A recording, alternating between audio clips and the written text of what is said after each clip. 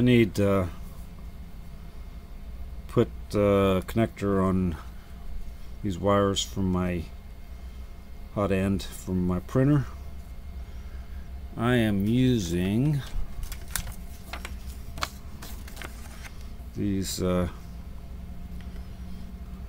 that Hilchi JST SM connectors. Came in a kit. This is a 2, 3, 4, 5 pin, and I'm using this EWIS crimp tool. Actually, I've got another one besides that for larger. This is 26 to 16, and this one's 28 to 18.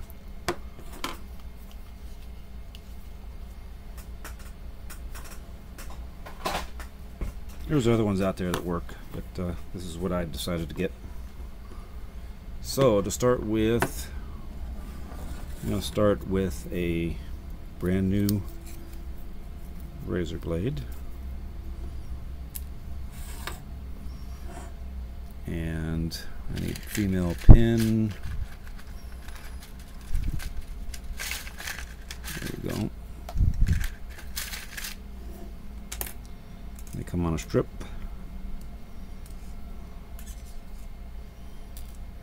Need 2 of them. And let's see how far back this needs to be stripped. This part here that goes around the insulation, so it needs to be stripped about right there.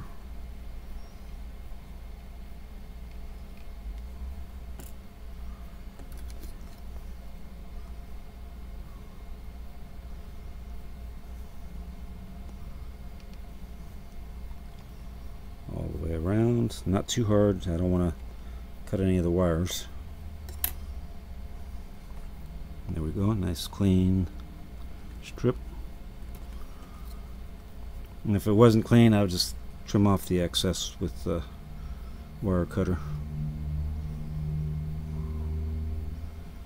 Next one. Oops.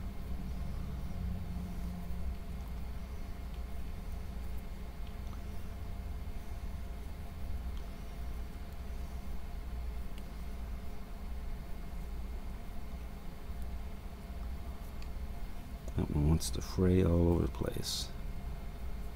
There we go.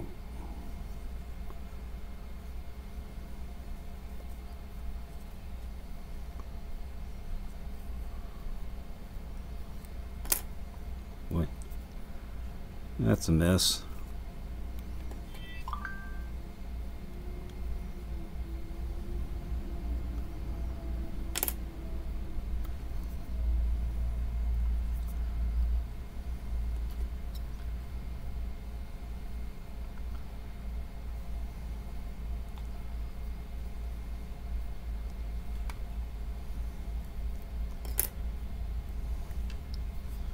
Yeah, like I said, just trim off all this.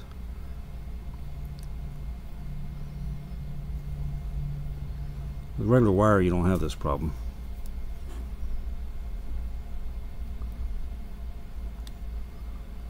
This has got a high temperature sheath around it.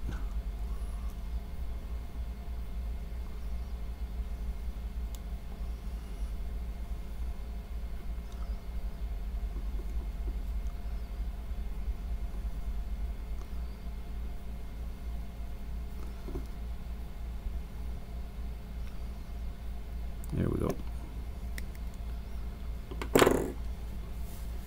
Let's see how these look now. That's about the right length. Now with this I can go a little bit longer, because if a little bit of wire goes in there, it's not going to hurt anything. So the next thing, I want to make sure that the wires are inserted all the way. So to do that,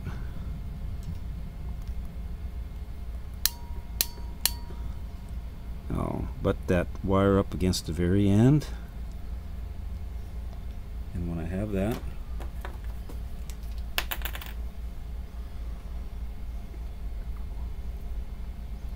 I can feel it on my finger on the other side, and I mark it. So that way I know it's all the way in.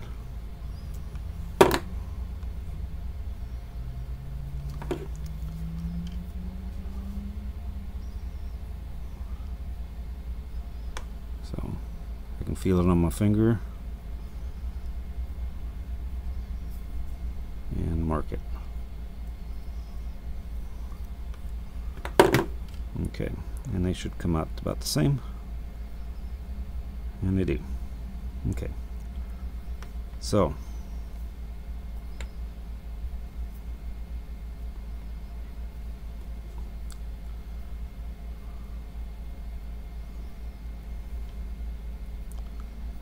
that goes in like that. And I have found on this crimper from previous crimps, oops, I don't want it twisting around, do I? Now if you get it partially crimped and you need to back out, you just push that forward and it releases it. Just like that.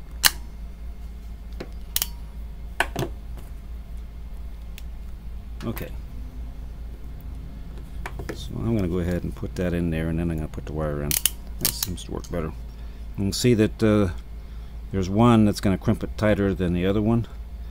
That's going to be the front, where it's a little bit closer in, right there.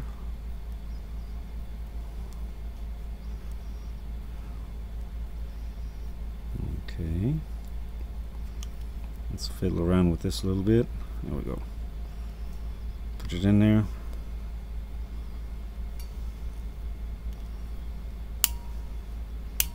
And on the front, I want to make sure it doesn't crimp onto the connector part. That's going to clear it.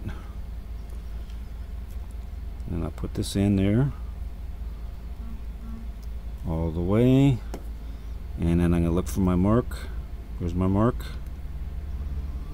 so I know that's where it needs to be, and crimp it down. Let's take a look. That's a good crimp. I can see the wire coming out the end, and the insulation stops after the strain relief. So I'm going to do the same thing.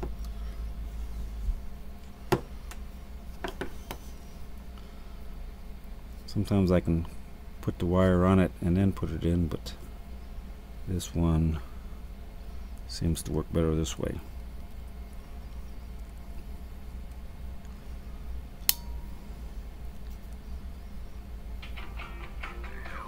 And I got a phone call.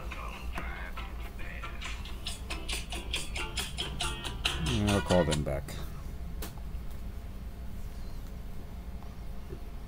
Okay.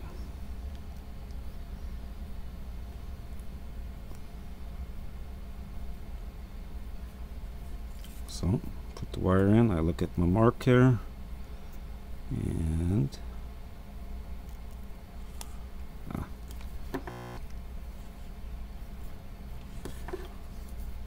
could feel that the strands were coming loose there. There we go, up to the mark, crimp it down.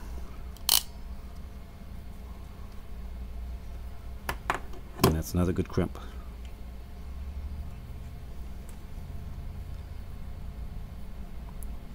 So another thing that I do only on this type of wire is I'll use super glue to keep it from fraying.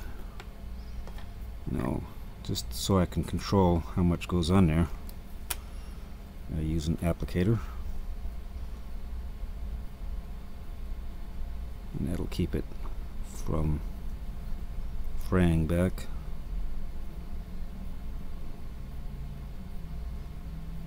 And a little bit more.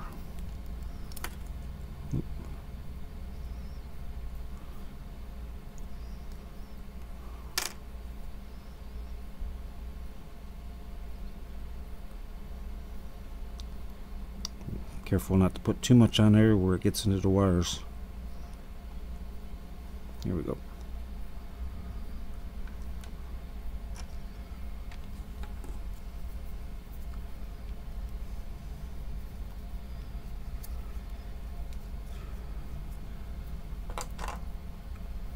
And if I want to make sure that it's cured before I handle it again, I'll get some zip kicker. And what this does is it instantly cures super glue. There we go.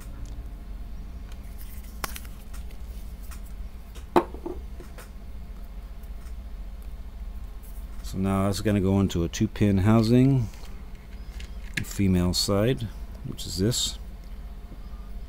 You can see these two slots. That's going to be where the retention key goes, which is that little tab that's popped up right there on that side. There's no polarity to this, so it doesn't matter which one this goes into. Well,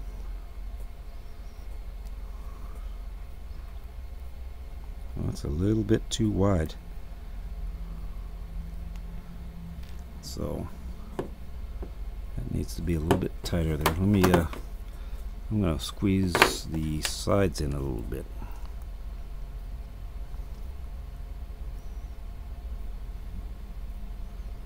Like so.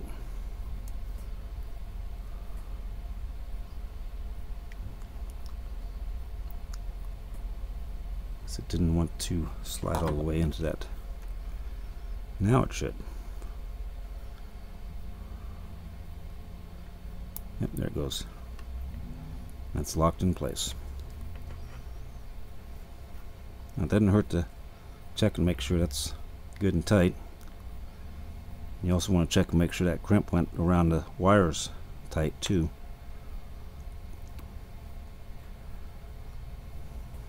Oops. Bumped my camera. There we go. And that's all there is to it. And it does take a bit of practice. The first couple of times you might have to cut the pin off and redo it, but after a while you'll get used to it and it'll go pretty smooth like this one did. So that's all there is to it, and that is for the JST SM.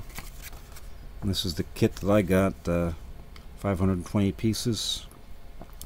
And don't let children under 5 years of age crimp this, according to this.